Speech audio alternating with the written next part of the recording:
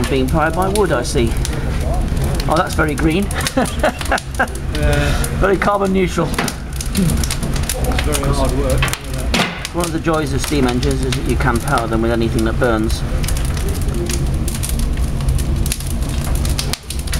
Above the boiler there are the two side glasses, which make sure that the water level inside the boiler is covering the firebox top so that the boiler doesn't melt. And the pressure gauge. And this pressure gauge is showing 40 psi.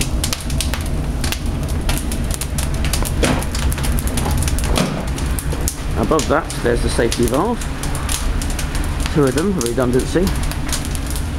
Background there, the high pressure steam, 40 psi, leaving the boiler room and making its way to the engine room. Well, this is Andy. Now that it's gone a bit quieter in here, we can hear Andy speaking, I hope, and Andy will now tell you why we have a governor as advanced as this and how this governor contributes to keeping the mill running properly. Most steam engines has a governor, but this also has a regulator which fits in between the governor and the steam valve gear. The idea of the regulator is that this can control the speed of the engine plus or minus 3%, and that's important in textiles because if you've got any surges of power going through the line shafting down to the weaving shed, that surge in power can cause the cotton thread to snap in the weaving looms. So it's important to have a nice progressive controlled power going through. So that's the reason why we've got the regulator on here. Through this ratchet here, so that when it's engaged, this is set so that the speed of the engine is controlled at 68 RPM.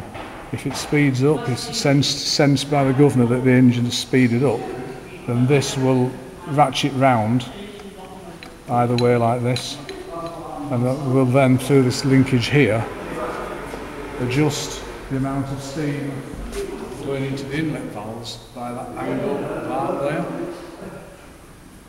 So if it opens earlier to allow more steam in, if it's back here and it has a delay in opening the valve, then it slows the engine down. Okay, so the regulator is set for full power now. The cylinder drain cocks are open. We're now going to apply full steam.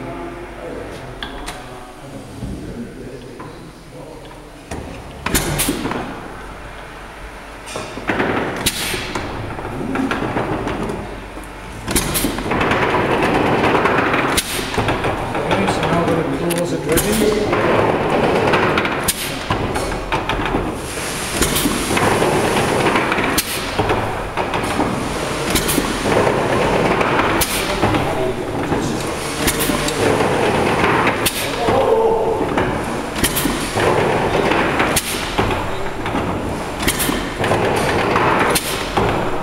Because it's starting on the full power, water walks at the engine is up the speed.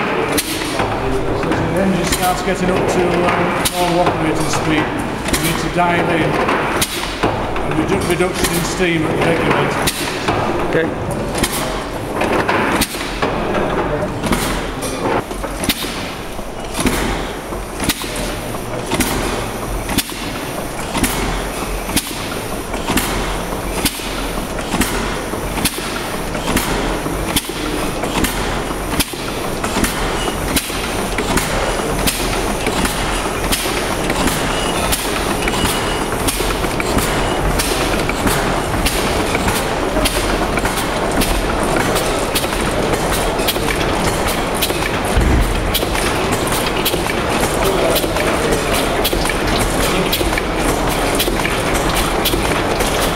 Okay, so Jim, do you want to explain to the lads what this is and how it works? Very simply, you've got a porter-type governor, which is made by Lums, which obviously operates from the weights at the top and the central counterbalancing weight. That's linked to this regulator because there are always looms starting and stopping, so the load varied a lot, and it's important to keep the looms running at a constant speed. So if it started getting too much load on, it would automatically speed it up. What happened, the engine started slowing down. It would... So we're simulating the engine slowing down here. Yeah.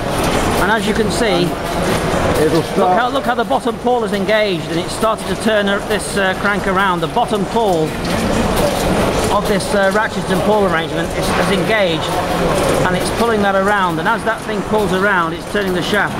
There's a crown wheel at the end of it. It's turning the nut. You can just see the nut turning there, and that's making the that shaft longer and shorter, isn't it? Back to speed now. Back to speed again now. Now if I slow it down,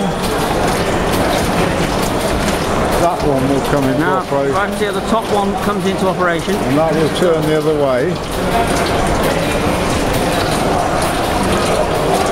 You'll see that turning around, I hope.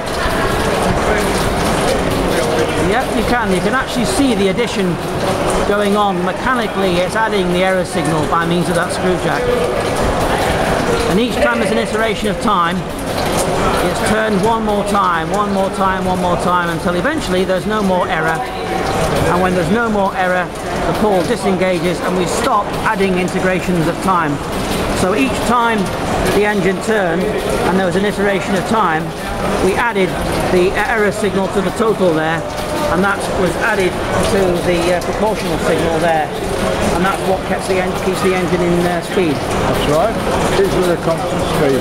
And there is also a safety device which, if it slows down too much, that will strike that and disengage the gear, which will close the valves, cutting off all the steam.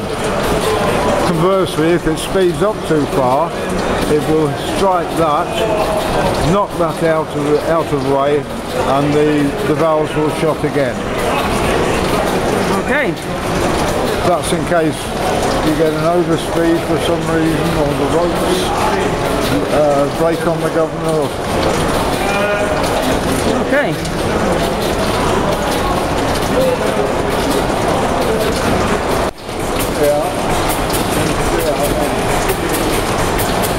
Yeah, you can see how as the pawl engages and turns the ratchet around, we just saw that he turned the crown wheel there, and the crown wheel turned the turnbuckle, and then the turnbuckle increased the length of the rod.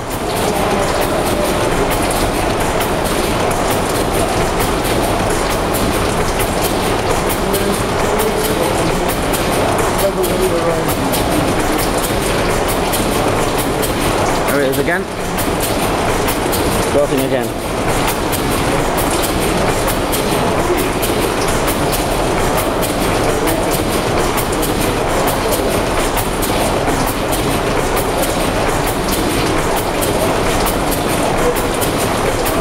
Adding more and more error, and now it's satisfied again.